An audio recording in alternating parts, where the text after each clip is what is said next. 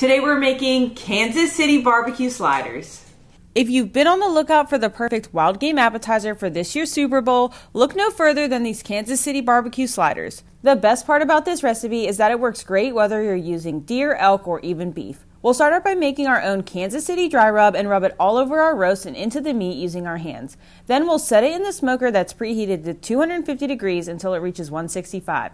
While it's coming to temp, we're going to make our own homemade Kansas City barbecue sauce using the ingredients listed in the caption and at wideopenSpaces.com. After our meat comes to the temp, we'll add it to an aluminum pan with beef broth, sliced onions, and a little bit of our barbecue sauce. Then we'll set the pan back into the smoker until the meat's probe tender. We'll pull it off once it gets there, and then we'll increase the temperature of our grill to 350 degrees and let the meat rest. Once it's done resting, we can shred the meat, top it with the rest of our barbecue sauce, and place inside slider buns and brush on the top with melted butter. We'll set it back into the grill for 10 minutes and we're ready to enjoy.